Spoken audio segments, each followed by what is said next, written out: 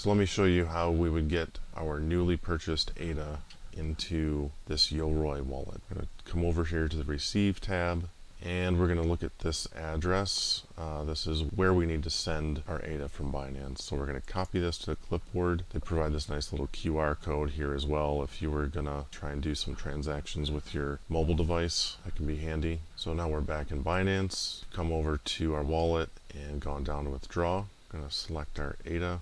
So we've made sure that we're working on the Cardano network. And then we come down here to recipient's address, paste what we got from our Yoroi wallet. You can just double check, look at the last few characters to see that they're the same. And it looks good. So we're going to send, in this case, I'm going to send my max amount. I would, however, caution that if you're brand new to this, doing a smaller amount just to make sure for your own peace of mind that it's actually going to work the way you believe it should. Test it out with a smaller amount first. You'll feel better about it. So we're going to submit this, and we have two-factor set up, so we've got to do that. Alright, that goes through really quick. So you do actually need to go into your email that you've registered on Binance and open the email they send you and click on this confirm withdrawal button. Then it'll say your withdrawal order has been submitted. You can go back to our withdrawal history, and you will have to switch over to crypto and withdrawal. And here we can see it is currently processing. So we'll see how long that takes. It should be pretty quick. Cardano is a pretty quick processing network.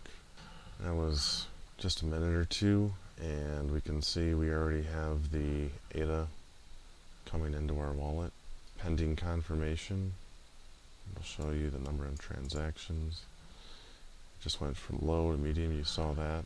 And so this is the blockchain in action right here. So as you can see, the transaction went through. It's been fully confirmed at this stage. We can see that the total ADA went up, and it actually moved everything that we added to our wallet into our delegation pool as well. And I'll talk more about that in another video. There's such a thing as epochs or epochs, however you want to pronounce them, in ADA, and each one of them is 5 days long. So there's kind of a process it takes to delegate to a certain staking pool, when it goes into effect, when you're actually earning, and then when you actually acquire the rewards. It takes a number of epochs to get through that entire process. So I can cover that in a little more detail in another video. But this is the basics of working with Binance, getting, in this case, ADA into a Yoroi wallet, and I hope this was helpful.